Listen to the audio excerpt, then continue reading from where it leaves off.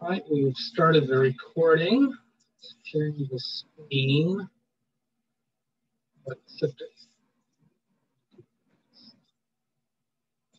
Yeah.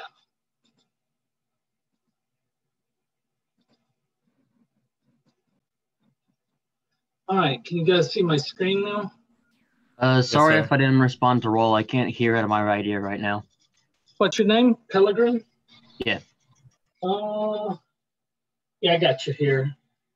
As long as you're on the list when I type your name in, I get you.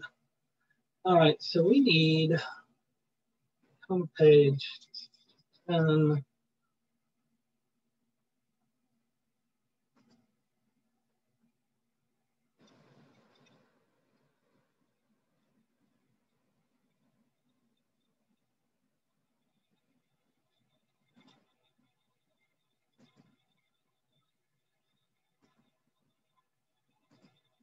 All right, so this is, we've read individual sonnets the other day, but this is our first sonnet sequence.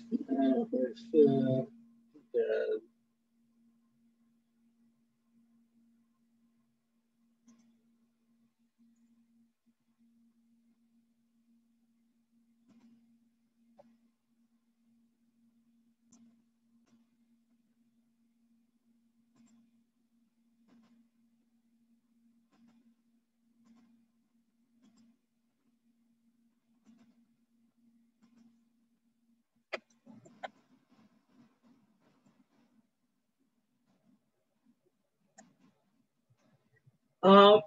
now, a sonnet sequence is built up around a theme.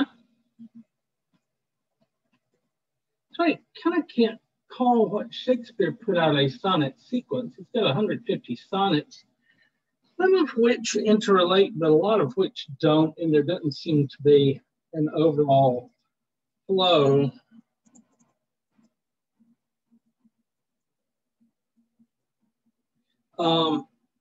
And they not only have a theme, which is usually love, but usually there's something of a plot.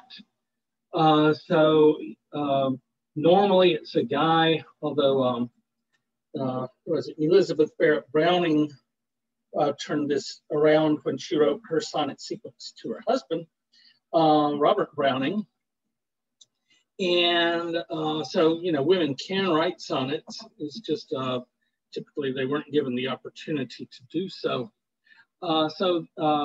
Anyway, within the sonnet, normally the theme is some dude loves a woman. And the plot is he sees her, they meet, they have rough times, and then maybe they get to a happy place, maybe they don't. That's probably all we need to know about a sonnet sequence. Okay, so Sir Philip Sidney, I have a picture.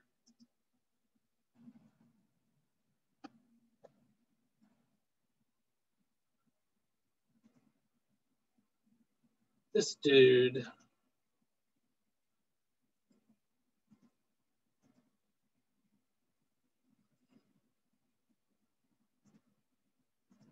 There we go.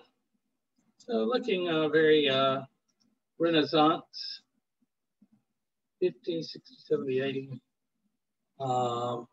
Lived to the ripe old age of 32, which is half my age. Memento mori, y'all.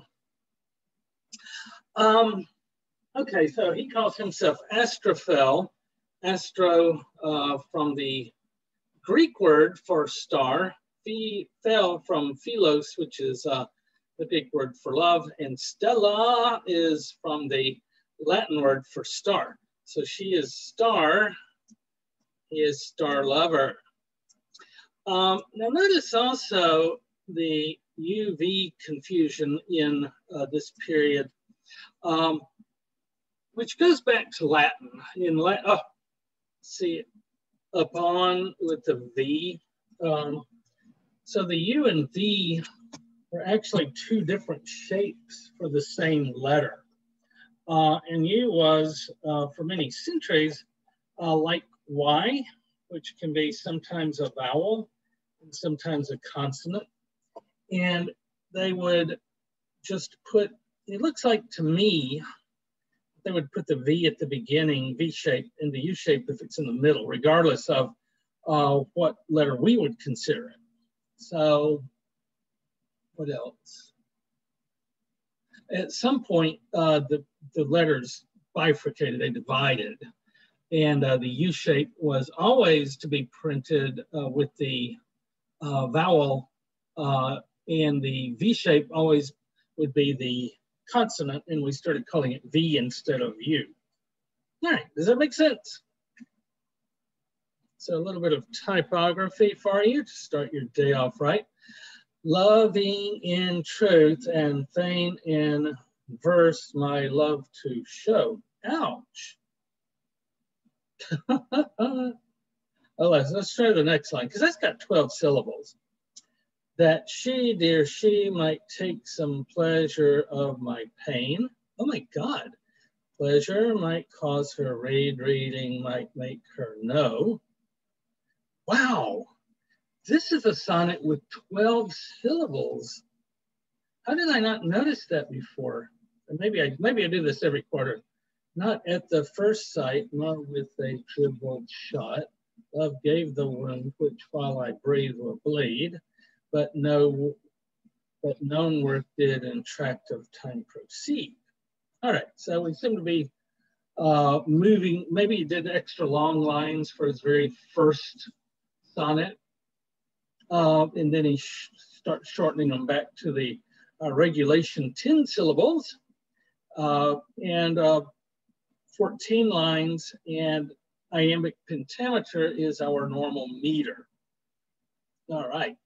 And you can tell. So this is iambic hexameter. So, wow, just admire that for a minute. Okay. So here we start with, remember we divided up into 8 lines, 2, 4, 6, 8. The octet and the sestet, the 6 lines, stay, blows, way, throws, spite, right. So we have then subdivided into that 1, 2, 3 quatrains and 1 couplet. And normally we expect some kind of theme shift between the octet and sextet and between each quatrain and the couplet.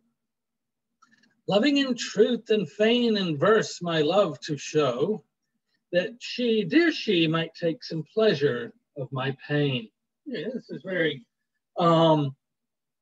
popular theme in love, all the way from this to Love Hurts, which is love hurts. So I'm in love with her. We aren't starting with the first sight of her. We're starting with him already being in love with her. So that's where our plot picks up. And here's his plot. I'm going to write this. Why? Because I love, and I want her to take pleasure of my pain. Pleasure, oh, so he loves me. Well, that's kind of sweet. And he wrote me these sonnets. Knowledge, wait. Pleasure might cause her read. So he loves, wants his verse to show her. She'll take pleasure in his pain. Pleasure will cause her to read. Reading will make her know. Knowledge might pity will, and pity grace obtain. And so grace in the tradition of courtly love, your lady's gift of grace is a kind of a nice way of saying that she'll have sex with you. So if she feels sorry for me and has sex with me out of pity, then I'll take that because I'm a dude. So his pains lead to her pleasure, leads to her reading, leads to her knowledge, leads to her pity, leads to her grace, and I will get lucky. Boy, this sounds like a Pinky and the Brain plot. So this is the first 4 lines. It makes up one thought. Next 4 lines. I sought fit words to paint the blackest face of woe. So I'm trying to write about how terrible it is that I'm so in love with her. Studying inventions fine, her wits to entertain, oft turning others' leaves, to see if thence would flow some fresh and fruitful showers upon my sunburned brain. So leaves are the leaves in a book, of course. He's reading other people's sonnets, but he's not going to be overly influenced him, or he wouldn't be writing 12-syllable sonnet lines. But words came halting, and I think that's another 4. Yes. So 3rd quatrain, and kind of the shift that comes at the sestet. Invention, nature's child, fled stepdame studies blows. So inventing good lines for a poem is something that nature does for you. Nature is his muse in this case, but study makes invention run away. I'm just copying other people's lines at this point, and I'm not coming up with anything good. So my invention, all this studying is making me not be able to write. And others' feet, and this means the feet of a line, the measures. I seem to have frozen.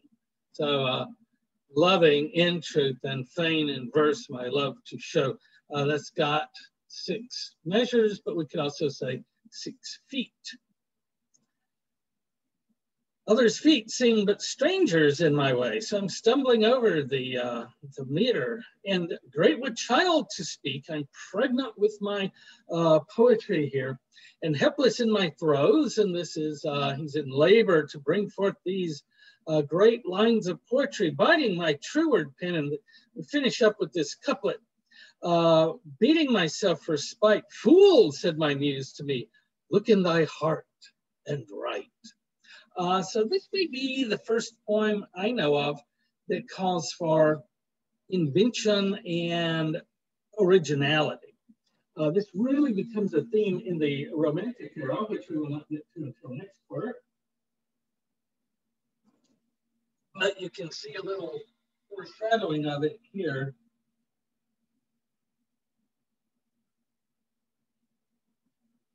Okay, so number 1 is an overarching poem about the whole sonnet sequence. Then we get into the details. Not at the first sight, not with the dribbled shot. Love gave the wound which while I breathe will bleed, but none worth did in tract of time proceed, till by degrees it had full conquest got. So there's this theory of love at first sight, where you just are smitten the first time you see him or her. So this wasn't that. But over time, as I got to know her a little bit, I got this wound by love. And remember Cupid, Amor, the little god with the arrows. And so he's got one of Cupid's arrows making him miserable. I saw and liked. Okay, so first, this is the process. I saw her. I liked her. I liked, but loved not. I loved, but straight did not what love decreed. So I saw her first, then I liked her. Then I loved her, but I didn't do anything about it. I just kept it all to myself. At length to love's degrees, I forced agreed.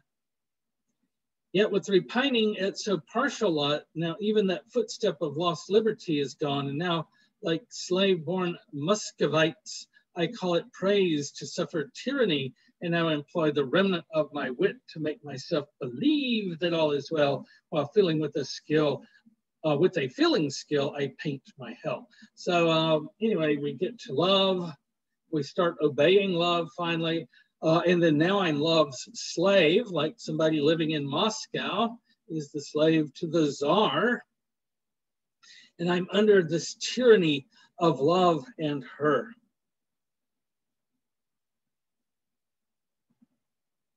Yeah, love conquers all of us is what Virgil originally meant when he wrote Omnia Vincit Amor. Some lovers speak when their muses entertain of hopes begot by fear, of what not desires, of what not desires, of force of heavenly beams infusing hellish pain, of living deaths, dire wounds, fair storms, freezing fires. Oh my God, what do we call all these things on line 4? Living death, dear wound, fair storm, freezing fire.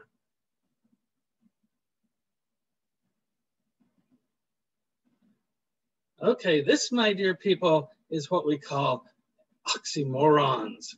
And you see how they quickly become oxymoronic. It's a thing, use it sparingly. Once you fill up a line with it, you get it gets a little old. So love hurts, but it also is something I want, is what he's saying with all of this. Someone is sung in Jove and Jove's strange tales attires, bordered with bulls and swans, powdered with golden rain.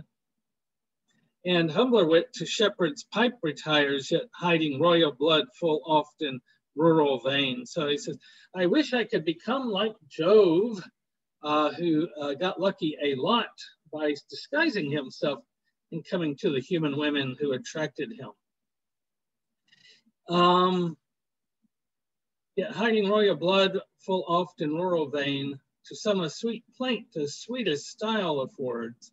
While tears pour out his ink and sighs breathe out his words, his paper pale despair, in pain his pen doth move. I can speak what I feel and feel as much as they, but think that all the map of my state I display when trembling voice brings forth that I do Stella love. So that is, you can kind of read this out loud, and the spelling irregularities aren't quite as problematic. So all of this is saying kind of back to that original theme. I'm looking at other people's leaves. So I'm looking at Ovid, all of his poems, blah, blah, blah. And then really this whole sonnet was wasted except for the last 4 words, I do Stella love.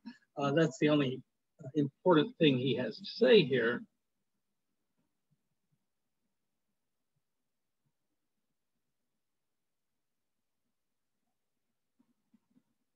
With how sad steps, O moon, thou climbest the skies, how silently, and with how wan a face. Wan means pale.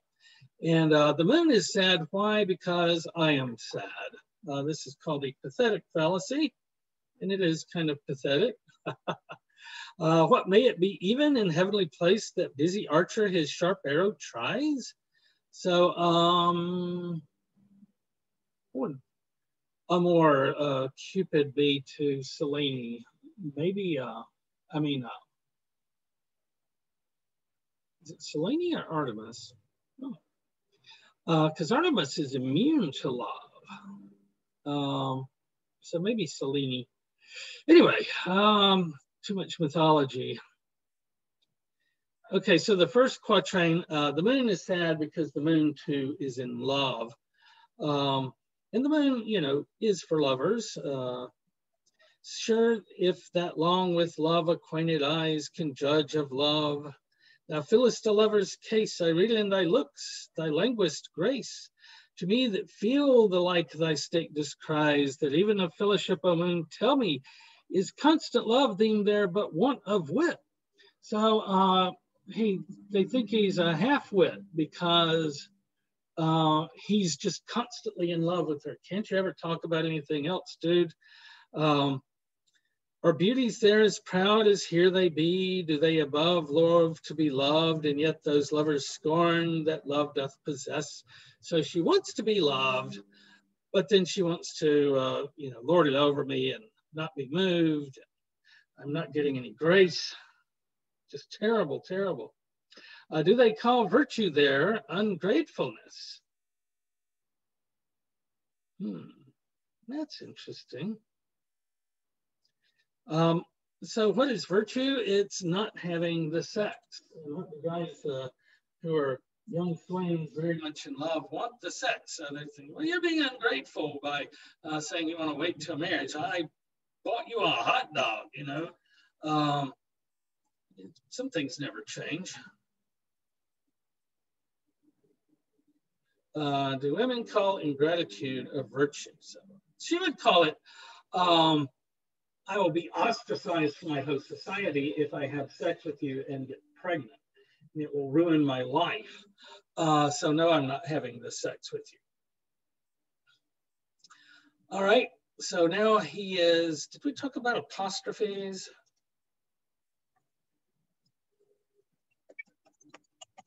Usually we mean the little, what are you doing? My computer is not happy with me.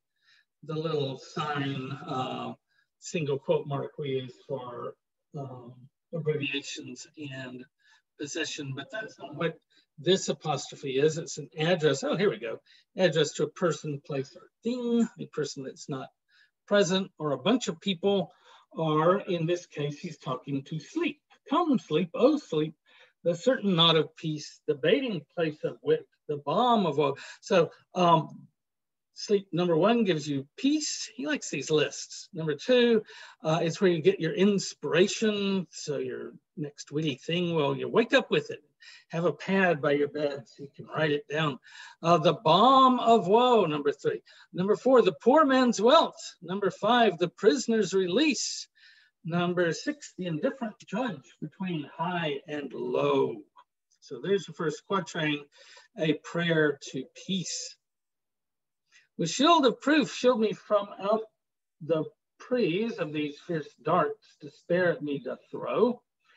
Oh, making me those civil wars to cease, I will good tribute pay. So what will I pay to sleep, if thou do so? Thou take thou of me, number one, smooth pillows.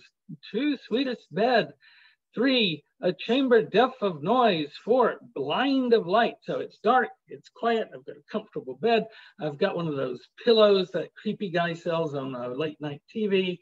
Comes on about 2 in the morning. I got a pillow for you, and you won't have to be awake watching this tomorrow. Have y'all seen the creepy pillow ads? Seen some weird ones. Yeah, right. A rosy garland. Oh, okay. We did another one. And a weary head. So I'm very weary. I'm very tired. This thing is making me sleepy, guys. I don't know if I can make it to the end of class, but I will try to soldier on. I don't want to give you false hope.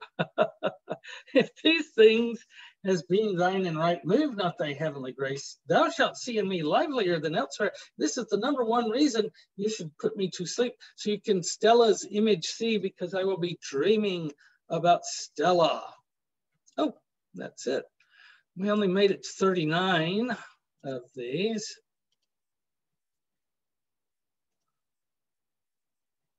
And we've lost our place. Here we go. Let's see what's up with Thomas Campion. Poet in Elizabeth's time and Jacobin, that's King James. Writes in Latin as well as English, so you know he's awesome. He wants to avoid rhyme and our system of meter, stressed and unstressed. He builds instead on the length of lines, which Longfellow also did. So instead of stressed and unstressed, long syllable and short. This is the forest primeval. So long, short, short, long, short, short, long, long, in that case. So it does happen in English. We're capable of doing that. Okay, so as we might figure from his Latin abilities, he reads Latin as well as writing it. And this is, I told you it was unusual to call for originality. Shakespeare almost never wrote an original plot that he made up. He found his plot somewhere else, and the idea was to rewrite them and do them better. That's where your creativity lies, not in coming up with something brand spanking new. I mean, you know, in his mind, he was doing what TV writers do. And they never come up with something new. It's got to be The Simpsons meet Family Guy. And then you have what you call an elevator pitch. You can give it to somebody in 2 or 3 sentences, and it makes sense because it's based on something else. But we did it better. So here is Catullus 5. Catullus was a young poet who brashly came into Rome, and he wrote, this is not a sonnet, it is an elegy. An elegy, thanks in large part to Catullus, he wrote an elegy for his dead brother, and this becomes kind of associated with death poetry, but at the time it was a versatile meter. The odd numbered lines are dactylic hexameter. That means dactyls. We wamus, long, short, short. The even numbered lines are dactylic pentameter, which means they're just the same, but with 5 of those instead of 6. And so you would have an even number of lines. Let's see how many this is. 1, 2, 3, 4, 5, 6, 7, 8, 9, 10, 12. That doesn't seem right. 13. It's almost a sonnet, isn't it? Weird. Yeah, it's an odd number of lines. So anyway, they were varying in length. Some could be as short as, well, if it's 2 or 4 lines, it's called an epigram. So a elegy is at least 6 lines.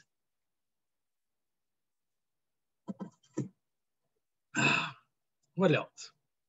Oh, he fell in love with this woman named Claudia. And in his poetry that he made to be read out loud in front of groups to save her reputation, he changed it from Claudia to Lesbia, which is, both of them are dactyls, so they scan the same. And then when you're by yourself with her, then you would drop the pretense and use her name. So let us live, my Lesbia, and let us love. That's carpe diem, right? Suns may set and rise again. For us, when the short light has once set, remains to be slept the sleep of one unbroken night. That's memento mori.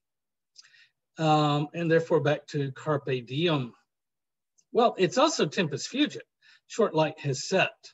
So it's a short time, tempus fugit, and after that we will be dead a long time, memento mori. And this is the way that usually works. Tempus fugit, therefore memento mori, time flies, we will be dead, therefore we should love tonight.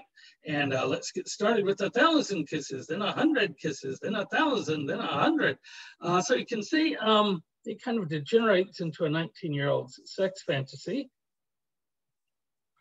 And so Campion has a lot to work with, but then he has an area where he can go beyond. So stanza 1 is based on these first several lines, but then he drops the rest and says, I can make it better. My sweetest Lesbia, let us live in love, and though the sager sorts our deeds reprove, let us not weigh them. So smart people are telling us, don't be in love, you silly young people. Or in his case, the case of Catullus, he was young, she was middle-aged, which is kind of what the kids now would call a cougar. I don't know what the word was for it back then. Heaven's great lamps do dive into their west and straight again revive. So the sun and moon go down at night, but come up the next day. But soon as once set is our little light, then must we sleep with one ever during night. Okay, so second stanza, this is innovative on his part. If all would lead their lives in love like me, lead their lives in love like me. What do we call that? All these L's. Alliteration. Yes, very good. So one of our terms that we put out a few days ago, be able to identify those things when you see them. So if everybody would just be lovers like me, then bloody swords and armor should not be. No drum nor trumpet peaceful sleep should move unless alarm came from the camp of love. But fools do live and waste their little light and seek with pain their ever-during night. So as the old hippies would say back in my day, make love, not war. What are you finding now? This idea that love and war are opposites is fairly new and a weird innovation, which if you've ever driven by any bar on any Saturday night and anywhere in Louisiana, there are a couple of people out there fighting over some guy or some woman, depending on who the people are and what they like. But they're always going to be fighting. Why? Because love leads to anger. But they don't get that. When timely death, my life and fortune ends, so memento mori. Let my hearse be vexed with mourning friends, but let all lovers rich in triumph come, and we sing pastimes grace my happy tomb. So he wants lovers to come to his tomb and make out on it. I grew up across the street from what was the library by the Temple Baptist Church where it was. There's some parish offices there now, but it was right next to the cemetery, which is a block away from Tech campus. And people do go to that place and make out, or they did back in the 60s. So anyway, he wants lovers to come out and make love on his tomb. Yeah, that would be great. And Lesbia, close up thou my little light and crown with love my ever-during night. So he'll die happy if she buries him and if people come to celebrate love there. And who knows, maybe, let's see, Thomas Campion's grave.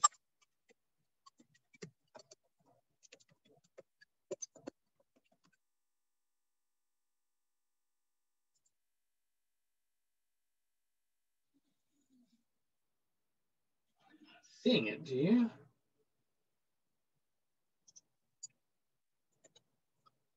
You'd think he'd have a web page if he wanted us to go there. Let's see if they say. Maybe they'll say it in the wiki.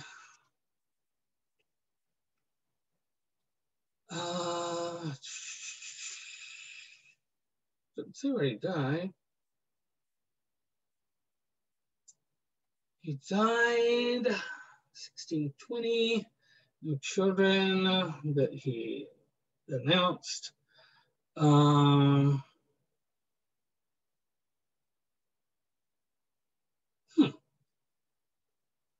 So he was a doctor. Okay, so here he's writing in the voice of a young woman who has given her gift of grace, and now she is pregnant, and my love hath vowed he will forsake me. Oh, my love, he lost interest and ran away. And I am already sped, for other promise did he make me when he had my maidenhead. That's a maidenhead is a term for losing your virginity. If such danger be in playing and sport must to earnest turn, I will no go more go a-maying. So on May Day, it was like prom without the fancy clothes and limousines. The young people would go out into the fields and get up to what young people do in the fields. And so we went May Day, and now it's June, and I'm pregnant, and he's nowhere to be seen. So play has turned into a disaster, which is one reason women were so reluctant to have the sex before marriage anyway. And I'd foreseen what has ensued, and what now with pain I prove, unhappy then I had eschewed this unkind event of love. So love hadn't done her any good. Maids foreknow their own undoing, but fear not till all is done when a man alone is ruined. So you're with him, he's wooing, honey, I'm so hot for you. And she forgets all about the consequences. Dissembling wretch, to gain thy pleasure, what didst thou not vow and swear? So he was all full of promises, right? So didst thou rob me of the treasure which so long I held so dear? Now thou provest to me a stranger, such is the vile guise of men when a woman is in danger. And in this case, it's in danger of having the sex. The heart is nearest to misfortune that will trust a feigned tongue. When flattering men our loves importune, they intend us deepest wrong. So you write me all these lovely sonnets, but then what happens when I get pregnant? I mean, he did die without a wife or child, so how many women did he leave along the way? We don't know. If this shame of love's betraying, but this once I cleanly shun, I will no more go a-maying. No more maying for her. She's going to have a baby. And I talked about the lute last time, right? It's the broken over guitar. So when to her lute Corinna sings, her voice revives the leaden strings, and doth in highest notes appear as any challenged echoes clear. But when she doth of morning speak, even with her sighs, the strings do break. So when she sings, the lute sings. When she sings a sad song, the lute breaks. Just with her sighs, doesn't have to even do anything to it. And as her lute doth live or die, led by her passion, so must I. So I am just like that lute. When she's happy, I am. When she's sad, I'm miserable. For when of pleasure she doth sing, my thoughts enjoy a sudden spring. But if she doth of sorrow speak, even from my heart the strings do break. All right. We won't listen to another one of these. Is that it? All right. Any questions before we get in our groups? No. All right. I need our groups.